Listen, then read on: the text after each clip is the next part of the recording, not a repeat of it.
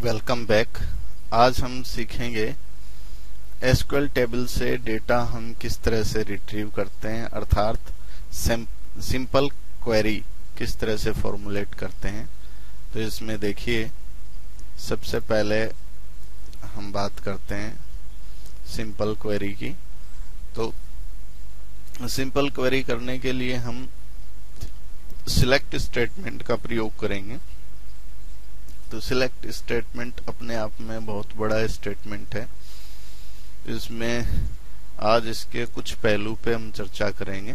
तो सबसे पहले देखिए सिलेक्ट, फिर बाद में कॉलम्स, कॉलम्स के बाद फ्रॉम के बाद टेबल्स, फिर उसके बाद अगर जरूरत पड़ती है तो वेयर, फिर उसके बाद अगर जरूरत पड़ती है तो ऑर्डर बाय। इसी तरह से हैविंग और ग्रुप बाय दो क्लॉजेस और हैं इसके। तो जहां जहां इसकी जरूरत पड़ेगी हम उसका इस्तेमाल करेंगे। तो आज हमारा फोकस का मेन बिंदु होगा कुछ पर्टिकुलर टेबल के हिस्से। जैसे ये हमारे पास एक स्टूडेंट टेबल है, हम चाहेंगे कि इसके ऊपर कुछ क्वेरी करें। जैसे सारा डेटा हम इसमें डिस्प्ले करवाएं, यानी ऑल रो all column, selected column display करवाएं, सिलेक्टेड रोज डिस्प्ले करवाएं, ठीक है, सिलेक्टेड रोज सिलेक्टेड कॉलम हम डिस्प्ले करवाएं। तो उसके लिए हम सिंपल क्वेरी हम इसमें डिस्कस करते हैं। तो सबसे तो आपको दिखाते हैं कि MySQL किस तरह से फंक्शन करता है स्टूडेंट टेबल के ऊपर। तो ये देखिए कि थोड़ा सिंपल सा है हमारा simple query. Selecting all columns, सबसे पहले ऑल कॉलम को सिलेक्ट करना, फिर सिलेक्टिंग रोज, फिर ऑल कॉलम्स एंड रोज। देखिए वन बाय वन करके दिखाते हैं। तो अगर हमारे पास टेबल का कंप्लीट डेटा देखना है तो सिलेक्ट स्टार, इसका मतलब all rose and all column from student, ये अपन लिखेंगे और लिख के एंटर की प्रेस करेंगे। तो ये स्टूडेंट टेबल का पूरा डेटा हमारे पास आ जाएगा। अब जैसे मान लो हम चाहते हैं कि स्टूडेंट का नेम और उसकी एग्रीगेट ये दो कॉलम डिस्प्ले हो, तो यहां पर हम करेंगे select name coma AGGREGAT aggregate from student. तो ये देखिए, तो इसमें दो कॉलम हमने सिलेक्ट किए, नेम और एग्रीगेट। तो ये देखिए पूरी टेबल में से केवल ये दो कॉलम हमारे पास आए हैं, एक नेम और दूसरा एग्रीगेट। इसी तरीके से अगर मान लो हम स्टूडेंट का नेम और सेक्स डिस्प्ले करें तो सिंपल सा है, select name comma sex from student. ये लीजिए आप, ये इंटर की प्रेस कीजिए, केवल नेम और सेक्स ही हमारे पास डिस्प्ले हुआ और कुछ भी डिस्प्ले नहीं हुआ। इसी तरीके से हम जिस तरह से सिलेक्टेड कॉलम्स हमने डिस्प्ले करवाए हैं उसी तरह से सिलेक्टेड रोज भी डिस्प्ले करवा सकते हैं। उसके लिए हमें पर्टिकुलर कंडीशन देनी पड़ेगी। जैसे मान लो हम उन स्टूडेंट्स का डेटा डिस्प्ले कराना चाहते हैं जिनकी एज 15 है। तो देखिए सिलेक्ट, इसमें कॉलम हम सभी डिस्प्ले करवाएंगे, select star from student, enter, where as equal to 15। तो इसमें केवल वही रो दिखाएंगे जिस कॉलम के अंदर एज हमारा 15 होगा। तो इसमें दो स्टूडेंट ऐसे हैं जिनकी एज 15 है, ठीक है। जैसे सभी कॉलम डिस्प्ले एक बार करवाते हैं, सिलेक्ट स्टार फ्रॉम स्टूडेंट। अब जैसे मान लो हम केवल उन्हीं कैंडिडेट का डेटा डिस्प्ले करवाना चाहते हैं जिसका जो सेक्स है वो फीमेल है। तो चलिए select star from student where sex is equal to, अब इसमें ये ध्यान रखिए कि ये हमारा करेक्टर टाइप है, तो करेक्टर टाइप के अंदर अगर हम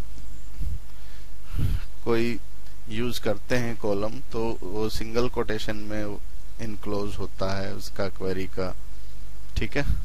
अगर इसी तरह से अगर नाम भी होता तो नेम को भी हम सिंगल कोटेशन के अंदर करते। ये देखिए इसके अंदर फीमेल 6 स्टूडेंट है, 6 रोज हैं। इसी तरह से जैसे मान लो हम केवल मीता का डेटा देखना चाहते हैं तो select star from student where name is equal to MITA, तो मीता हमने सिंगल कोटेशन में इनक्लोज किया। ये देखिए मीता का कंप्लीट डेटा दिखा दिया। इसी तरह से मान लो हम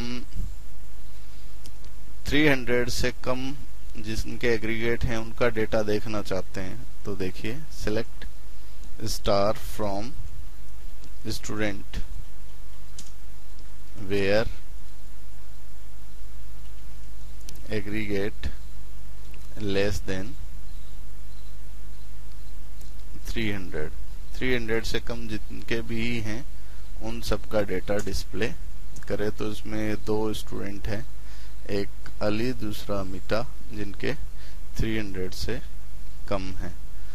अब इसमें हमने देखा कि रो कंप्लीट हमने डिस्प्ले करवाई है, ठीक है, लेकिन सिलेक्टेड है, लेकिन इसमें सभी कॉलम्स हमने डिस्प्ले करवाए। हम सिंपल इसमें सिलेक्टेड कॉलम्स अगर डिस्प्ले करवाना चाहते हैं, जैसे अभी ये ऊपर वाली क्वेरी है इसके अंदर नेम और एग्रीगेट ही अगर अपन डिस्प्ले करवाना चाहते हैं या केवल नाम डिस्प्ले करवाना चाहते हैं तो देखिए सिलेक्ट